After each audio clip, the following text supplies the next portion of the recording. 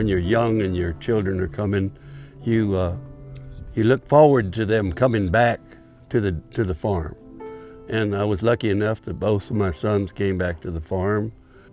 And you get up in the morning, and if I didn't have, I don't work that much anymore, but if I get up in the morning, at least I have a place to go and somebody that can I can fuss with, or they can fuss at me. We'll have a few choice phrases for me after this.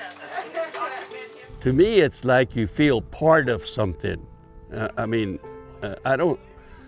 can't imagine how some people, they don't feel like they're part of something.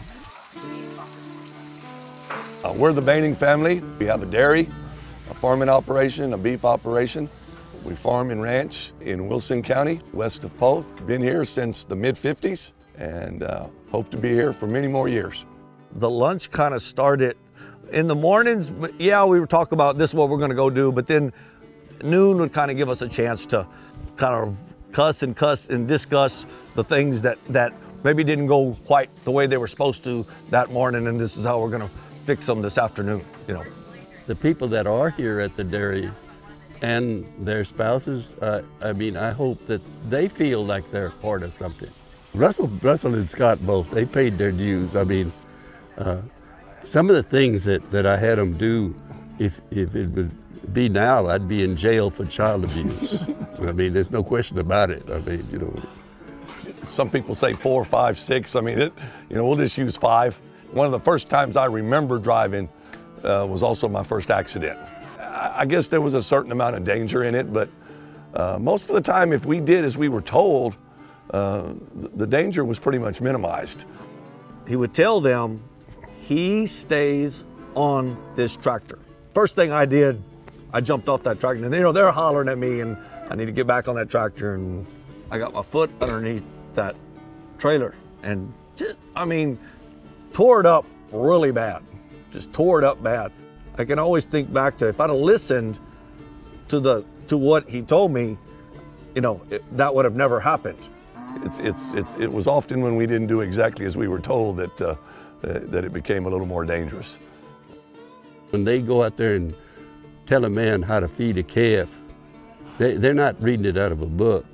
They know what's going on. Checking cows has been done, I know, all of my lifetime. And I remember being like 6 years old, and all of our cows were in one bunch. So we would have, at that time, we were milking 160, 180. And we've checked cows every week in some form or fashion since that time. Then my cousin Primo would be in the back, and then I transitioned to the computer. Ryan, my youngest daughter, is going and learning how to do it. There's a lot to it to making sure that cow is healthy. You don't have a good side, do you, Primo? My dad and mother went through the great, what they call the Great Depression. So that was really, it was, I guess it was hard times, but we always had plenty to eat. So, what else is there, 56, the drought hadn't broke yet. There was nothing else growing but prickly pear, but it milked. You can milk a cow on pear. Well, you can't milk a cow on just dry hay, so that's the way we got started. And then in 1956, well, my dad drilled an irrigation well, and we started irrigating. But in the 50s, really in Floresville, Wilson County, there just wasn't hardly any job, anything. Everybody was going to San Antonio, working in the packing house or anything. The only ones that figured something out was the ones that stayed. The rest of them all went to town. In Floresville, Texas, during that drought time, there was no place to even buy a hamburger. Everything just pretty well shut down. It was tough. Leland and his wife would milk 1 week, and I would take care of the outside feeding and the farming. And then the next week we'd switch around, and that's the way we worked it. So it kind of gave us some time off, you know, at least a different schedule anyhow.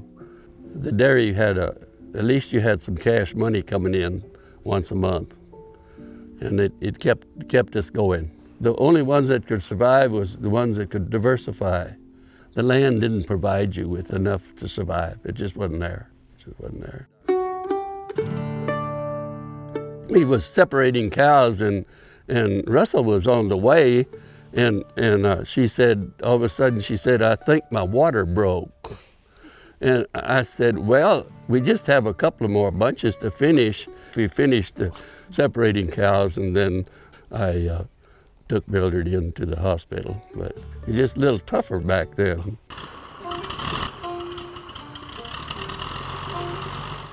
You're always short of cash, you know. So we started flying, and the flying service did real good. We had a lot of customers. We went to Lockhart and sprayed cotton, and we sprayed that cotton 18 times sometimes, I mean, a year. I never did really completely tear up an airplane. I mean, I dinged them up pretty good sometimes.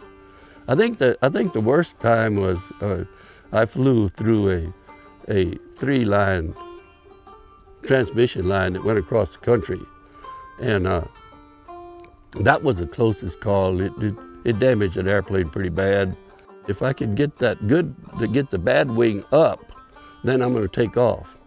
So I took it off and flew it to Seguin, and I knew the guy there at Seguin that run the shop, and he said he seen me coming, and he said he's going to need some help, you know. So, you know, when we started, there was no government agency told you what to do in 1964.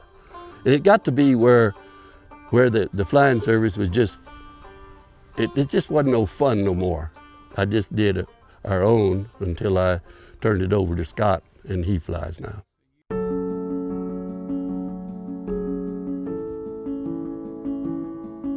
Papo farmed 90 years ago, and at that time he made 30, 40 bushels of corn in a good year, and he was a good farmer. He was a very good farmer.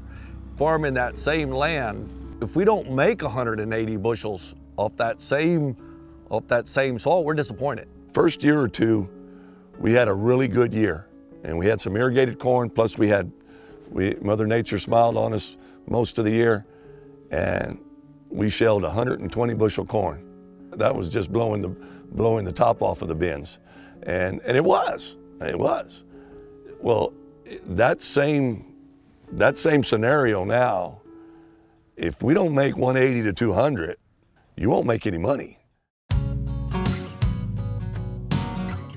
The carbon footprint, you know, that says something for that 1 acre of land that 80 years ago, 90 years ago made this much, and now it's making this much. I mean, he didn't hardly have that equipment to do that. We have that equipment to do that. That's major to me. GPS was probably one of the first really technological advances that we embraced in farming. And it changed everything that we did. I mean, you could farm the same row year after year, or you could move over 15 inches if that's what you wanted to do. With GPS, you don't have to drive. I've been doing this now full time for 40 years. And if you'd have told me after I was doing it for 10 years that I would feel like I'm behind the curve sometimes, I'd have argued with you. But I won't argue with you now, because I feel sometimes I'm behind the curve, because it's just advanced so quickly. We hauled milk for a while, so we'd get up in the morning at 2:30 and milk, and then I'd get in the milk truck and drive to San Antonio, unload the milk, get back, and church started at 10:30. Was it tough? No, not really. You're young, you know. You just made it work. Heavenly Father, we thank you for this day. We thank you for the many blessings which you have bestowed upon us. We ask that you would be with us and guide us, and we thank you for the friends and relationships that we've had over the years. We ask that you would have the Holy Spirit enter our hearts and strengthen our faith. Amen.